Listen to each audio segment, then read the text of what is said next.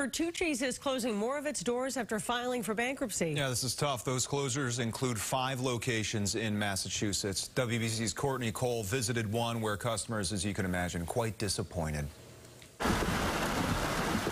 If you plugged 95 Washington Street in Canton into your phone over the last couple of days, your map might have tried to warn you Bertucci's is closed. Maybe you called. We are very sorry that your favorite location is closed. We want to thank you for the years of loyalty to Bertucci's. Or showed up in person, hoping it was all some kind of mistake.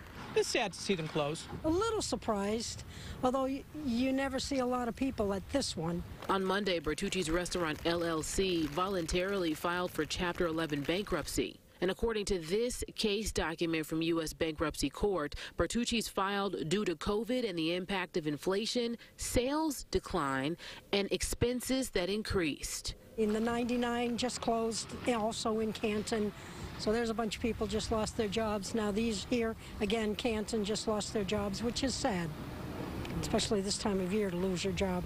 A spokesperson for Bertucci's told us locations in Beverly, Brockton, Canton, Marlborough, and North Attleboro are now closed, as well as their locations in Manchester and Salem, New Hampshire. The Rustico pizza was good, and I like their rolls.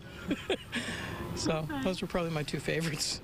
And according to Bertucci's website, there are still 20 locations open in Massachusetts, as well as 1 in New Hampshire and 1 in Rhode Island. And if you're watching from Canton tonight and want to know where your closest location is, the sign on the door is asking Bertucci's customers to go to Norwood.